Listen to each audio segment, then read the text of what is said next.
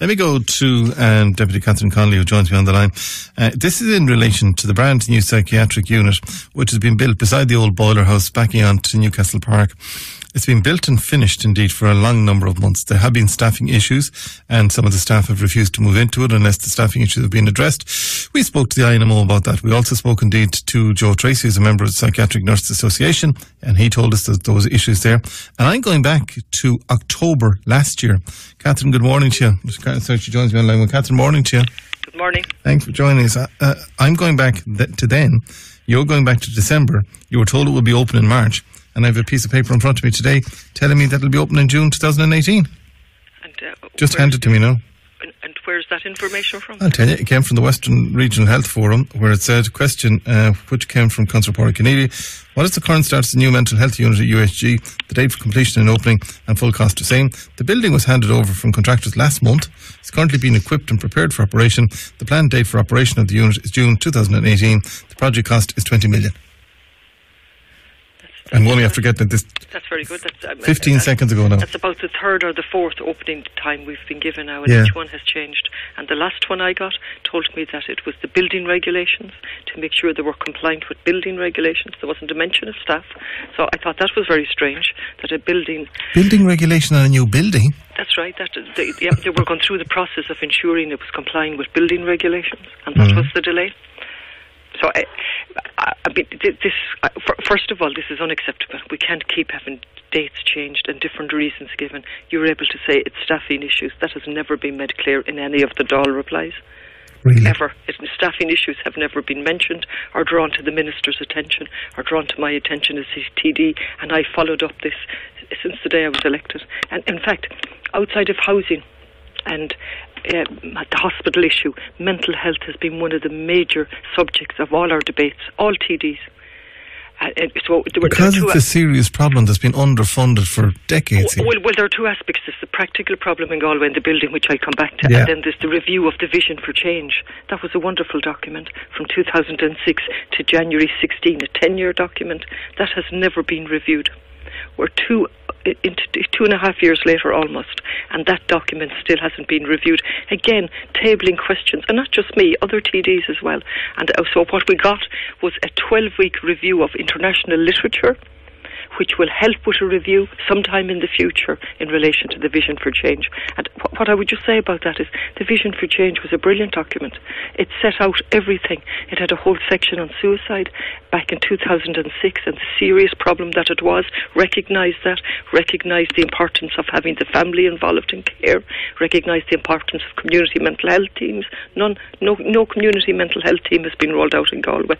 But on a general level, that vision has never been reviewed. Now, I don't see a need to review it. I see a need to implement it. That was the problem. And actually, they had an independent implementation body which set for 2-3 year periods, did a great job, analysed what was good and said what wasn't happening.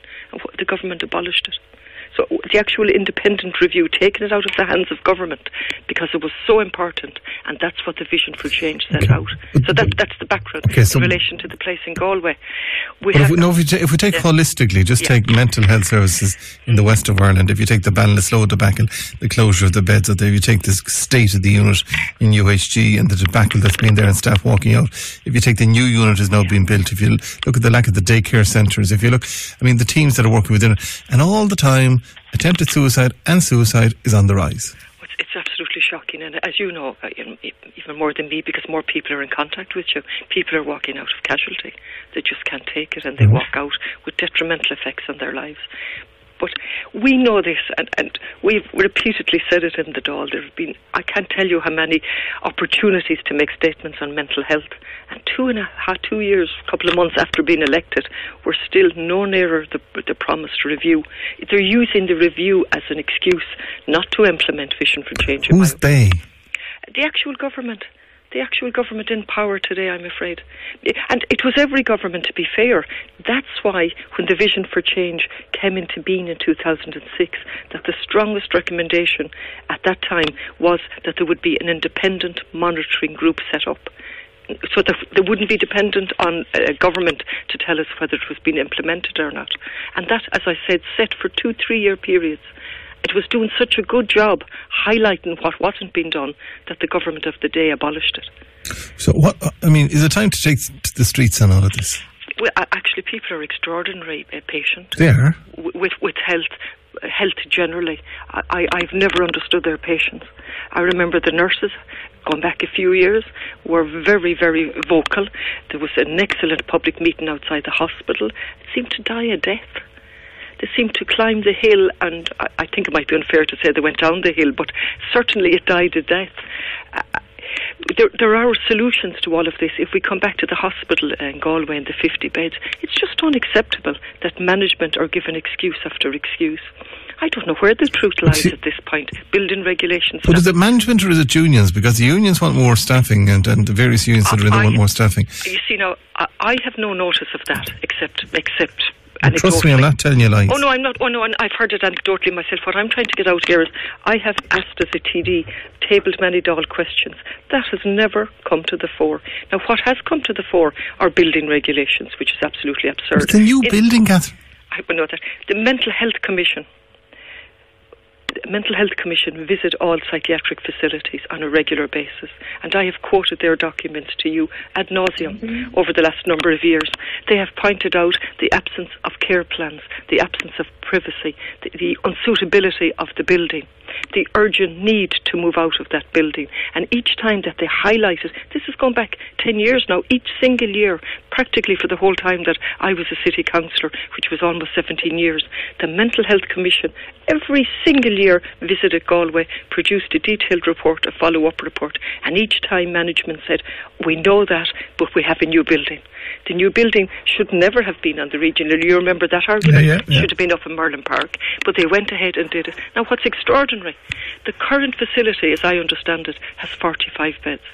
On any given occasion, there are more beds, there are more patients than beds. The Mental Health Commission actually highlighted in one of their reports that a patient was obliged to sleep on the ground. Now, these are not my words. I look at these reports on a regular basis.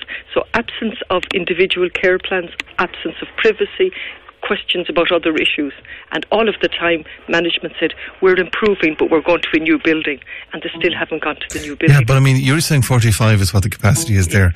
At one stage, and I'm going from memory now, I'm not going from the file, there was 51 people there recently, just after Christmas, and some of them lying on beds. Yet the new facility is a 45-bedded facility. It's a 50-bedded facility, theoretically, and you see, remember when Tim Broderick? Tim Broderick, yeah, and a lot of other people there fought it, and I went down to public meetings. Arthur Carr, the whole lot of them, yeah. Yeah, Arthur Carr. We repeatedly pointed out that Galway was at breaking point, and not to close the wonderful facility in Bandlasloe. They simply ignored the people on the ground, including the psychiatrists, who again are not known for their radical nature, and they came out, and the GP, and said, don't do this is ridiculous. And the management came back and said, no, we'll have a wonderful facility in Galway with adequate capacity. Yeah, but at 50 beds, that's not adequate if we're running at 51. That's the whole point. The whole point. I mean, a lie is a strong word, but certainly there is no capacity, extra capacity now to cater. As it is, somebody slept on the ground. As it is, people are walking out of casualty. They can't wait. They're walking out of the psychiatric unit as well. Well, yes. Sadly, we've lost so many people, and thank God some have been saved. I'm not sure how much time I have on this. Well, we're closing up on it, shortly. Okay, because I would love to discuss this, because very often I'm on highlighting issues when I really want to highlight solutions. There are solutions to all of these problems, like housing. There's a solution to this. But bad decisions are made, and then there's a kind of a majority, a group think that this is the right decision. A wrong decision was made in the first place to build on the hospital. Now we have to live with that for the moment. There should be an admission that 50 beds, that's lacking in capacity. And then, where are the mental health teams? Where are the teams to deal with people in the community, to enable and empower them? That was the strongest message, separate from the independent monitoring body, that we would enable and empower patients to live with whatever diagnosis they had, with their family working with them. None of that has been implemented. We're back with a huge focus on medication. And of course there is a role for medication, but it has to be part of an overall recovery-focused model. Well, I'll have to leave for today, but again, just to hand it to me before I turn on the microphone there. The question was posed by Connolly, and Lindsay gave to me from the newsroom. Once the current starts the new mental health unit at UHD, date for completion, opening and the full cost the same. The building, this was answered by Anne Cosgrove, the building was handed over from contractors last month, currently being equipped and prepared for operation. The planned date for operation of the unit is June 2018. The project cost is 20 million. So we'll come back to it again, but Deputy Catherine Connolly, thank you for joining us today on the programme. It's just a